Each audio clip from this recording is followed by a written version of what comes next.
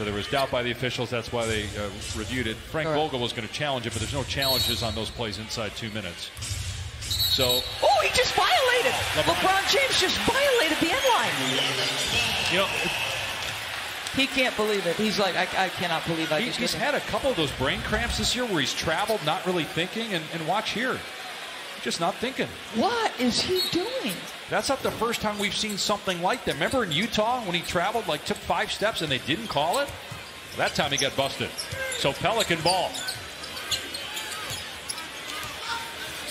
Can the Pelicans make him pay? Ingram. McGee with the block. Favors tracks it down. Shot clock down to 6. Ball pulls the trigger short. Rebounded by James.